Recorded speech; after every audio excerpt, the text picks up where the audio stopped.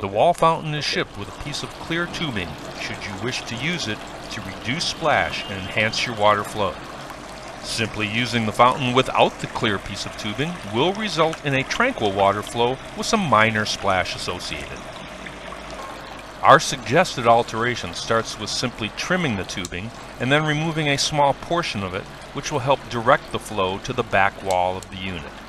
You'll then reduce the length of it to your desired height, depending on how much of the tubing you wish to see.